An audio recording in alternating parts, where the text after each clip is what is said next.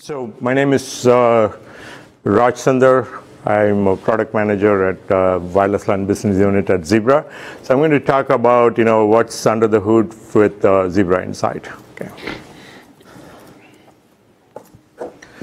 So we talked about what is NSight. NSight is our network analytics platform that provides real-time monitoring as well as historical trends. And one of the goals for us is to perform at scale. So the benefits, some of the troubleshooting tools, faster resolution, help desk user can quickly get to what they want within few clicks. And with a combination of browser-based troubleshooting tools like packet capture, wireless debug log that you can launch right from your browser, plus the dashboard that double up as troubleshooting tool, and the interactive floor map, it is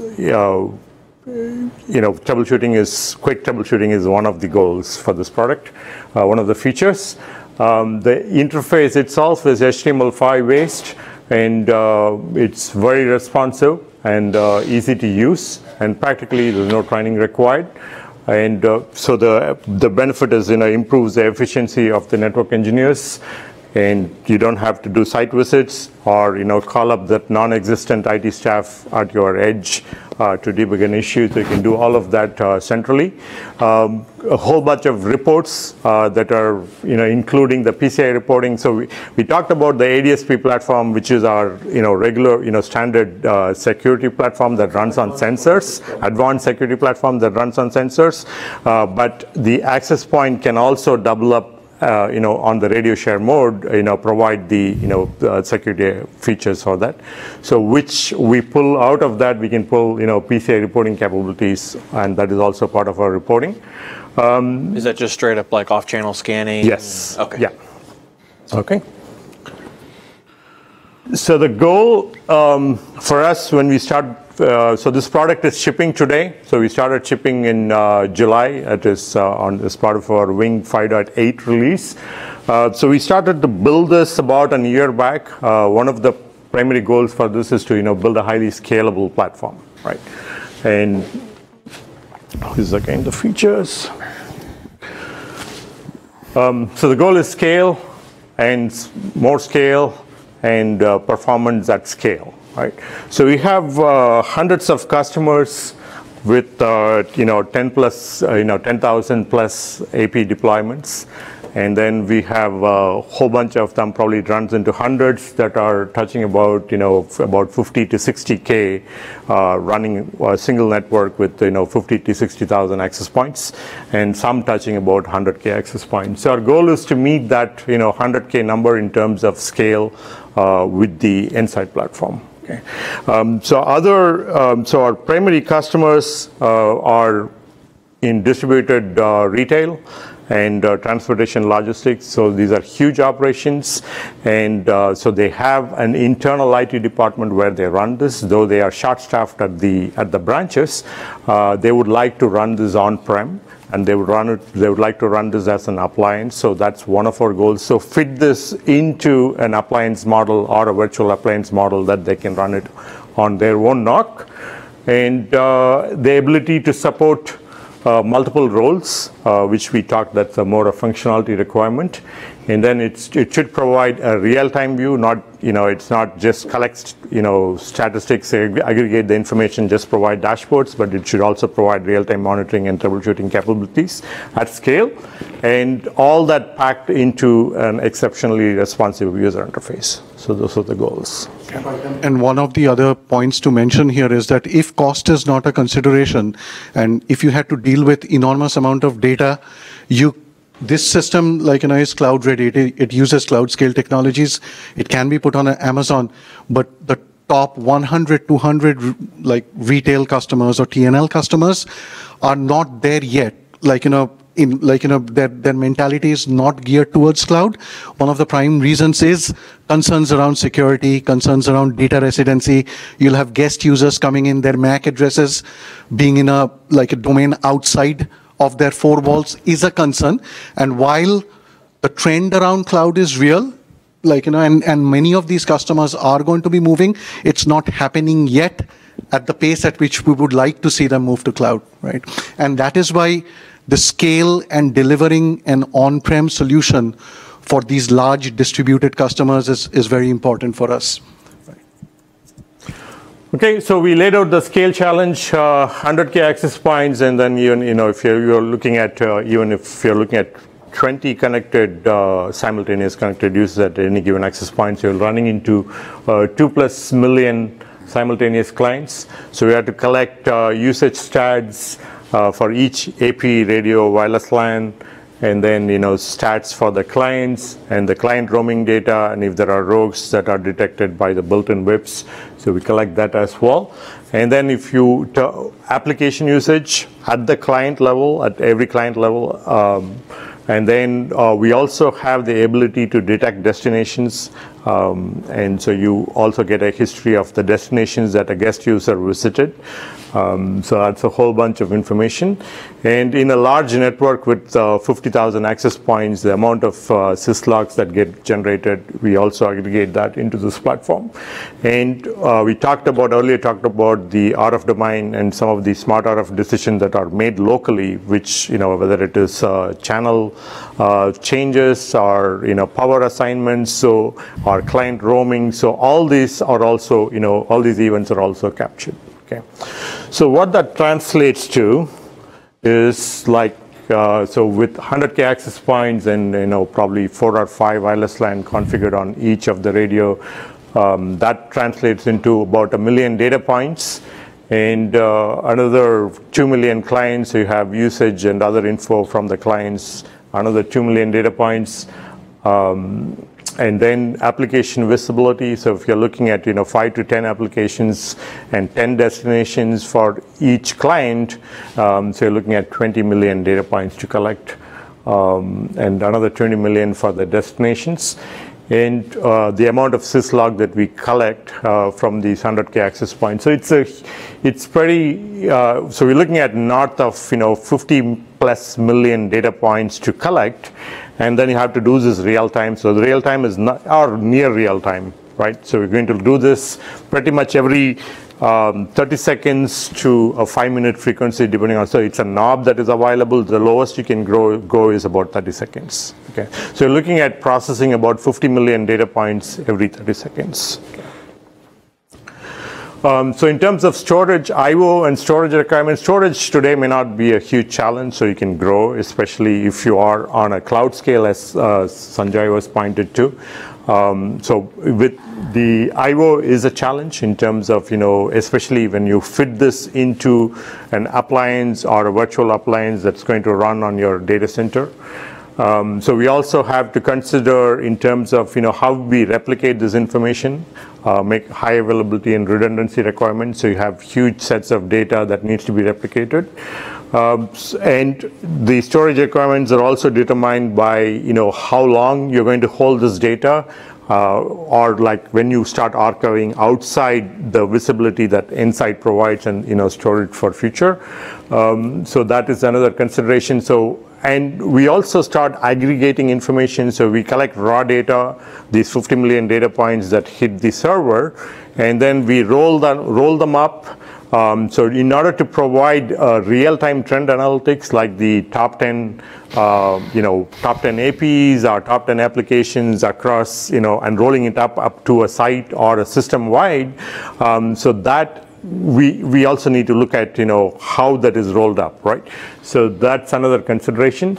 Sanjay alluded to this earlier. So should we optimize this for writes or reads? Right, so obvious choice would be, we collect all this data once, and then most of the time you're just going to, either slice and dice or, analyze this data. So it's going to be multiple reads. But the challenge we also have is, we don't have the luxury of scaling it horizontally on a cloud platform where you can have, number of instances running, where you have the ability to shard this database across multiple instances. So we don't have that luxury. So we had to make a decision. We had to balance this between, how we optimize it for reads as well as writes. So the So some of the architectural elements leverages our, the platform features like Mahadev talked about, the RF domain at the edge, which makes the local decisions. So what we are doing is, instead of collecting, some of these data points from each access point that senses information through that SSL tunnel, so the RFDM the RF domain manager consolidates some of this information.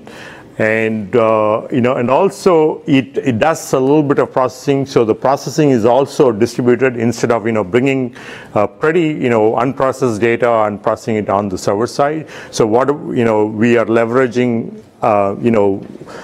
how you format this data into a format that can directly be stored into a NoSQL database. So that happens at the RF domain level. So that translates into, it brings down the order of magnitude by 3 orders, from 50 million data points. So you're looking at about thousands of messages, hitting on your server. And in the event of an outage, how long will the RF domain master buffer that much of information? It varies between 10 minutes to 20 minutes, depending on the type of the access point. Access point, it depends on the tier of the access point. The high-tier access point hold larger memory. Okay. Get a mic? Yeah. And so so once you exceed the limitations of the AP, you just start losing that data? Right. Okay. So yeah, so this is you would have holes in that. But which is all right when you're looking at trend, right? So you have some gaps, but it is there. But it doesn't in the bigger picture, you don't lose necessarily the information that you're looking for. Yeah. So one thing that we are doing is leveraging the RF domain and reducing the number of messages. And here again, we have to be cautious because the size of the document can also exceed. Like if you're looking at an RF domain with 128 APs with multiple wireless LANs configured and 20 clients on each of those radios, the document size, we don't, it can split into multiple records on the NoSQL database side. So we have some limitations by the database vendor, but so we overcame that as well as to how we compress this information and when we transport this across. Okay. So in terms of the WAN requirement itself, it is not huge. It varies anywhere between about 30 kbps to 300 kbps, depending on the size of the network at the edge. Okay. It's a trickle. 5 kilobits per second for small deployments. Yeah. Might go up to 30 kilobits per second for 128 access points and above. Okay. Other thing that we are doing is in order to get that responsive interface, some of the near-term data are also as part of in the RAM in the database in memory. So you get all the currently connected clients, and also look up information like the type of client, device profile, OS profile, all of that are easily searchable and available on your in-memory database. And also you saw on the left side, so you can have sites running up to 10,000 sites or in a large network. So the directory lookup for that, all of that as part of the in-memory database. The search functionality that you have in terms of locating a client or an access point, where you can use the global search on the left nav, or within the dashboard you have the ability to search and tie a dashboard widget to a network element. So those are again part of our in-memory database that gets built. Okay. Other thing that we do for some of the analytics information, the top 10s and other queries that you see. So as we get the raw data that goes into our raw buckets, while we are aggregating this information, so we roll up on the fly, or it's not in a form that, where if you're looking only at one top 10 piece information at the system level, so you can maintain separate structures for that. But we massage the data in such a format that these calculations, the top 10 query hits, are pretty responsive even at scale. Yeah. And then so we have the ability to tune some of this, like one of the knobs that we talked about is, how if you need to adjust this frequency between 30 seconds to a minute, you have that ability. Okay. That's the overall architecture. So what you see is, your NX controller, multiple NX clusters, and so this is your NX clusters, and the Zebra NSight. So all of them hosted on your NOC, and then so you have access points at the edge, which is managed by this logical entity RF domain manager. And so this is the Mint links are our existing links. So that goes, there's a layer 2 as well as a layer 3 Mint network that is part of our standard wing architecture that goes all the way up to our controllers. And the other thing that we have built as part of Zebra NSight is the HTTPS links, which is the SSL tunnel. So these are persistent links. So we had to weigh options of whether we can post this information that we collect every 30 seconds or a minute, fire and forget, or do we want to maintain a persistent SSL link between the NSight server, the controllers that are aggregating this information and the Zebra NSight server. So we do have persistent links. And between each RF domain manager, there is an SSL tunnel that is terminated on NSight. And then we also have a WebSocket link that goes between the controllers and the NSight. On the behind the scenes, so you have the message processing that handles all the messages that are hitting the NSight server, and that gets delegated to the DBA interface and goes to a NoSQL database, which is with non-blocking I/O. So we run Node.js on all the friends in this interface, with the ones that process the messages that are raw messages that are received from the RFDM, as well as there is a Node.js interface for the front-end applications, the API interface that invokes that as well. Okay. Any questions on this?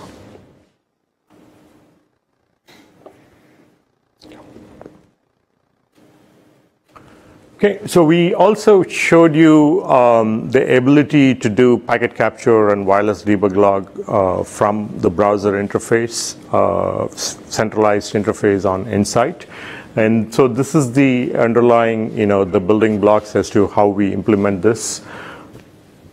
So you have the local controller, and so we have this capability today on our Wing platform, so where you can do from the Wing management interface, you can do packet capture or wireless debug log. So that is this link between here, right? So all this happens through our Mint links.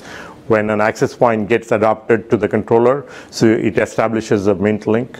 And so we have the ability to run, packet capture or wireless debug log on any access point that is deployed on the edge. And on top of it, when we have NSight deployed as a server entity, so we have built this WebSocket interface, and this gets, when you initiate a packet capture request here through your NSight browser interface, so the initial request, it's sent to the respective RFDM to go execute on the access point if you chose a specific access point or across all access points.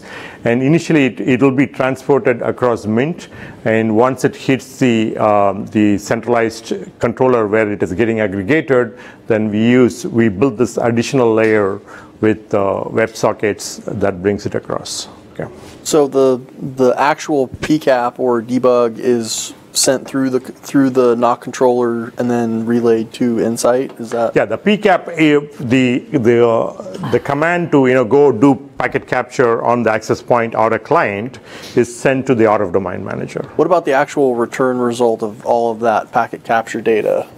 Because that can be a large amount of data if you run a packet capture across a bunch of APs. Right. Oh, yeah. Does that go straight from the APs to NSight, or does that go? That goes from the RF domain manager. So the link is, from the RF domain manager to the NOC controller. It is our Mint link, which is existing, infrastructure with the Wing 5 architecture. And from the NOC controller to the NSight, it is through WebSockets.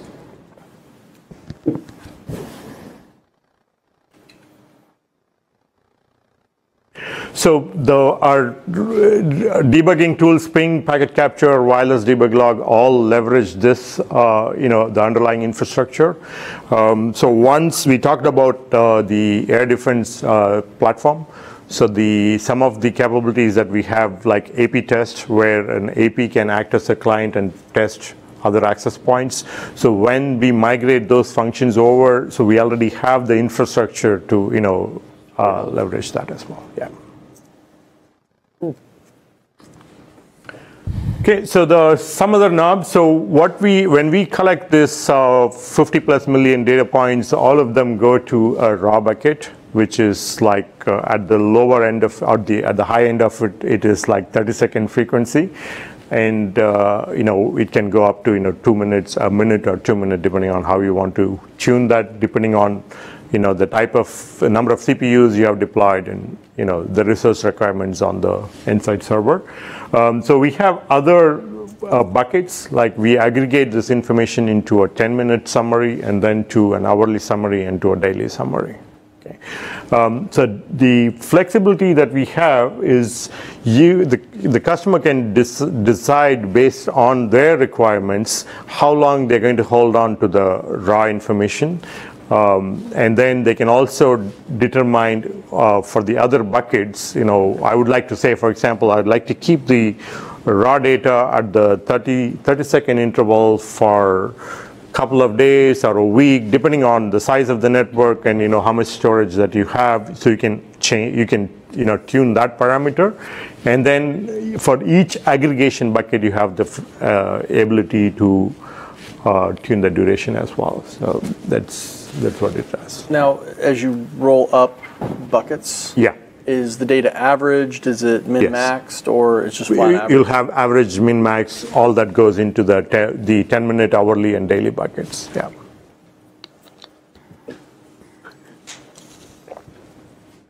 So other challenges, how do we test this, right? So we don't have 100K AP deployment with millions of clients that are connected on our lab setup. So in parallel, as we set out to build this application, so we built a simulator parallelly, and the simulator is capable of sending any type of message that the NSight server would receive, which is typically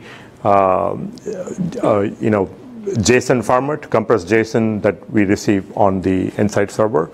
So the simulator is capable of mimicking an access point, and you can use the simulator to configure to generate traffic for hundreds of thousands of access points, and you can determine how many are configured on each site.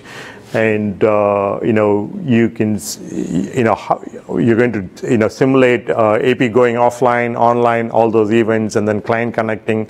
All those are part of our simulator. And so we test this on one good use of our cloud is run these simulators on the cloud, and we also have NSight running on the cloud, so we have the ability to scale test this. Yeah. Okay. Questions? Okay. So what's ahead for this? So you saw, the custom dashboards. So we have a bunch of widgets that's part of our library. So we'll continue to add widgets to it. And some of these widgets today are pretty straightforward, simple widget that shows you, usage pattern, or some top 10 analytics, that kind of stuff. So we're also improving the widgets to, where multiple widgets can act together, provide kind of a workflow. And also building comparison widgets where, if I want to compare quickly how one site performs versus other, those type of things, those are happening on the functional side of it. In terms of, some of the big rock that we're going to pull it into NSight, we already talked about, AP test and spectrum manager that's part of ADSP that's getting migrated over. So we also in the process of building a complete alarm management that is integrated into the NSight. And this alarm management functionality would allow us to leverage some of the tools like the AP test, packet capture, other troubleshooting tools that we have. It's sort of, think of it as, let's say there is, so you have high client retry rates as an alarm. So when we configure this, you have the ability to trigger some diagnostics. As you receive an alarm, so automatically trigger diagnostics, and that would, attach, do a packet capture, or, get the event log, go back, 10 minutes in the past and consolidate all the event log and send it. So it's essentially how you troubleshoot and quickly resolve issues. So that's going to be a big focus for us. Yeah.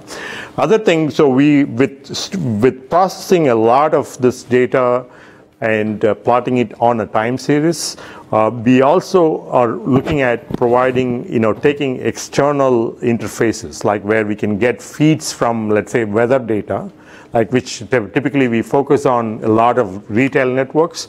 So we can actually bring those additional parameters that, you can superimpose on your, usage chart or a client count chart that allows you to compare, why is this trend looking like it today? Or you have the ability to tag, like let's say if it's a Black Friday event or any such event that is happening within your, retail network, you can go tag a particular trend and give it a name, and refer back to the tag and compare it with what trend that's happening later. Could be sort of an SLA baseline, but we'll allow you to tag as many as you want and compare. So on hardware, yeah, we're spending a lot of time talking about all the software and what you guys can do, and it's always great to see it. But from a hardware perspective, I know a couple of things have changed in the hardware product line. And I was wondering if you've moved that specifically so that all of these features are supported on the hardware, because I know a while back you couldn't do certain things with certain pieces of hardware, but from everything from the single gang plates in hospitality, which is an amazing. I really wish you guys would have brought one of those out, to talk about those. But also all the way through your APs. This is all supported. All access points are supported on as far as the monitoring, management, analytics capabilities. The DPA engine exists on the 11AC access point. So on the older legacy 11N access points, we don't have the DPA engine. Yeah. Okay. So you won't have the application visibility on that, but we do provide some destination capability, tracking the destinations and all that. Look up. Yeah. And then also licensing. I ask everyone about licensing. What's licensing like on this? Say I've got a deployment where I've put out 200 APs, 50 APs, whatever it is. How do you guys license? Is it per AP or is it per seat? It's per AP. For this product, we have a subscription-based license that is per AP, and then you can have either 1 or 3 year subscription. Yeah. Okay. And actually, you brought up a good point. Because of the used to be Motorola situation, how far back in that product portfolio do you go from a support perspective, from a model of AP that's supported? All the way back to the beginning, every single Moto AP? So starting all of the 11N platforms, any 11N platform and beyond are all supported. What Raj specifically referred to, the application visibility and control, that is specific to 11AC access points. Okay. And so in terms of monitoring, troubleshooting, all that, it's supported across every 6522 and absolutely. So 6522, the wall plate, 6511, all of that, all of the access points are going to be supported. And so for the AC that you guys have, Wave 1, you have the Wave 1 product, Wave 2 product? Wave 2 product is going to launch Q1 of 2016. Okay. Yeah.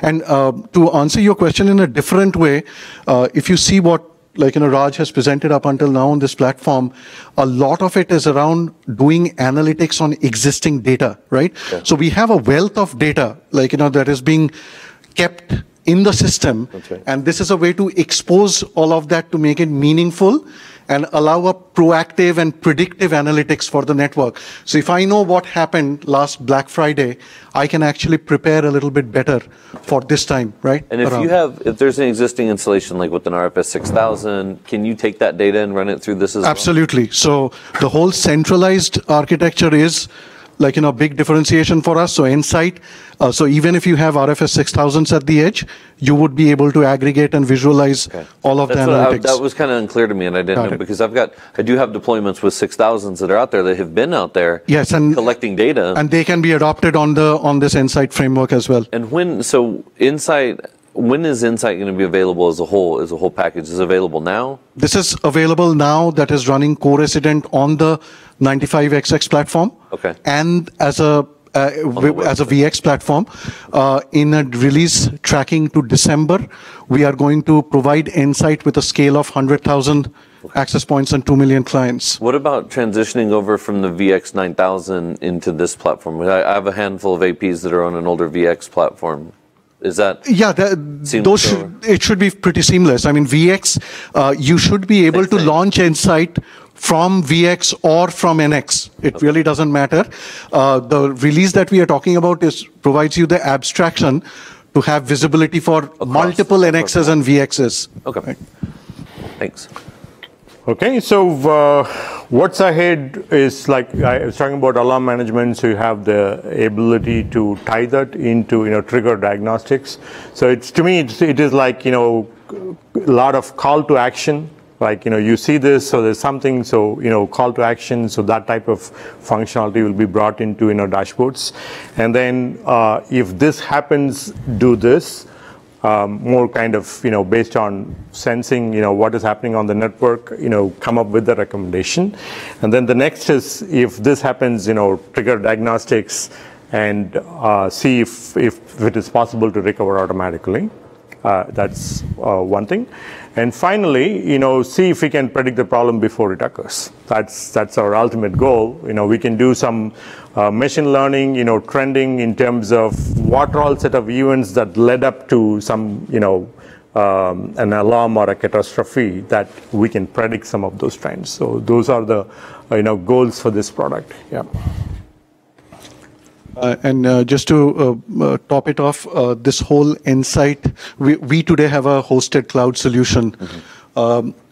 We are providing a multi-tenanted version of NSight to add on to our cloud offering, and that can be on Amazon or any other cloud provider. That is the solution that is going to launch Q1, hopefully, or first half of 2016. And I know we've brought up multi-tenancy with a couple of different vendors. It's built in. I mean, you guys have been doing this for quite a while. Yeah. And I know multi-tenancy was something that was asked for very early on, and there are multiple levels. I mean, there's guest, there's read only, there's administrator, I think there's even the manager, operator, something like that. Yeah. So with NSight, we also have the ability, like if you deploy NSight centrally, if you're a managed service provider, you want to provide visualization and that just expose that interface to many of your tenants. You can actually tie a user role to one or more of the RF domains, and the left nav tree that you saw on the left side, what are all the sites that is available, that is determined based on the login credentials. And reporting as well, right? Yes. Yeah. So I have to be honest, when we first started talking, or when we first heard the agenda and we're going to be talking about analytics, I sort of understood, we've been talking with analytics with a bunch of other folks for maps with dwell times and heat zones and, clustering of clients and things along those lines, and taking that and feeding it back into some sort of a business intelligence driven, conversation, not analytics of how the system is performing.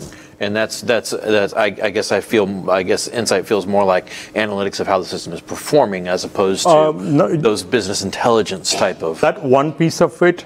So when Sunalini talks about impact, so what we are also doing is, like, we collect this application profile. So if it is a guest user, so we actually support APIs from NSight, where you can call. This again can be whether you subscribe to these, messages, events, where you get a feed for a profile of the client in terms of device profile, voice profile, all that. Plus, for that 10-minute duration or whenever we are getting it, you get the complete application fingerprinting for that. So you can make marketing decisions based on that, yes.